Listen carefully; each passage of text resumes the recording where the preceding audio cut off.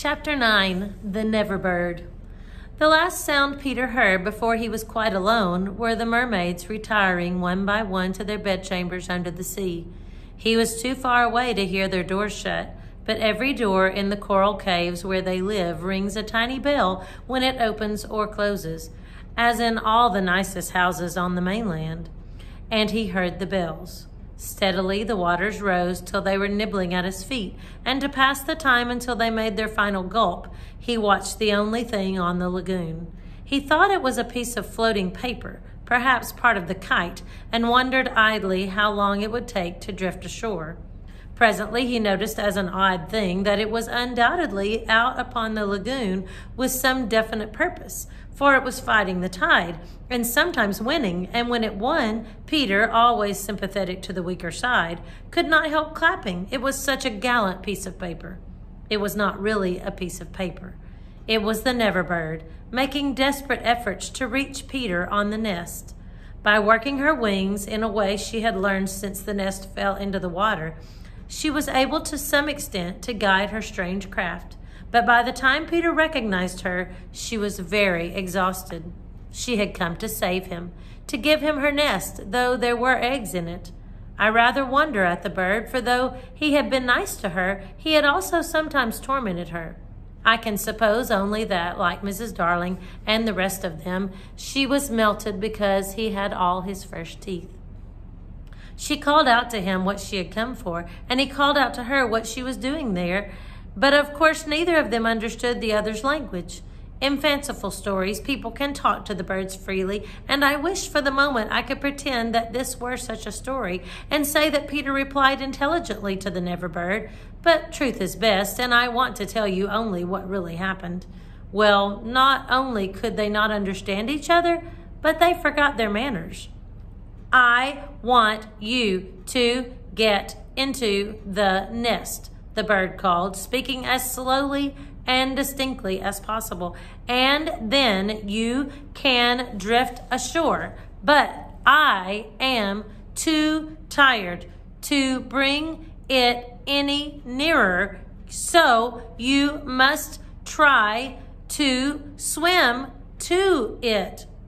What are you quacking about? Peter answered. Why don't you let the nest drift as usual?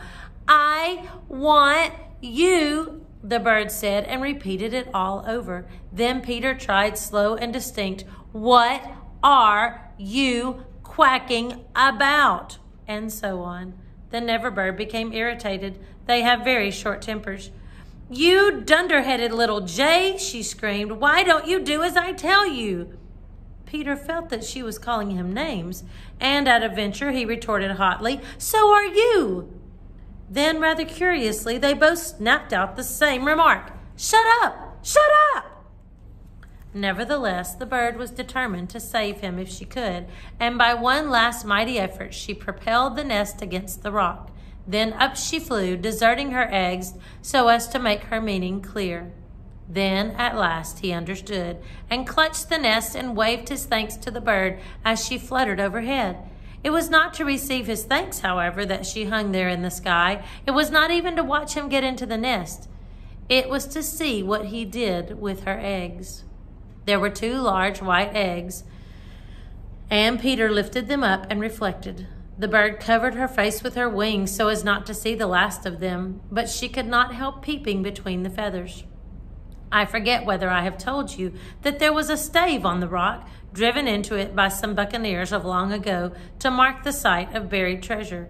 The children had discovered the glittering hoard, and when in a mischievous mood, used to fling showers of moidores, d'ors, diamonds, pearls, and pieces of 8 to the gulls, who pounced upon them for food and then flew away, raging at the scurvy trick that had been played upon them.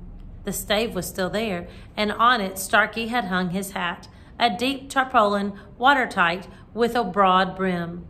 Peter put the eggs into this hat and set it on the lagoon. It floated beautifully. The Never Bird saw at once what he was up to and screamed her admiration of him, and alas, Peter crowed his agreement with her. Then he got into the nest, reared the stave in it as a mast, and hung up his shirt for a sail. At the same moment, the bird fluttered down upon the hat and once more sat snugly on her eggs. She drifted in one direction, and he was borne off in another, both cheering. Of course, when Peter landed, he beached his bark in a place where the bird would easily find it, but the hat was such a great success that she abandoned the nest. It drifted about till it went to pieces, and often Starkey came to the shore of the lagoon and with many bitter feelings watched the bird sitting on his hat. As we shall not see her again, it may be worth mentioning here that all never birds now build in that shape of nest, with a broad brim on which the youngsters take an airing.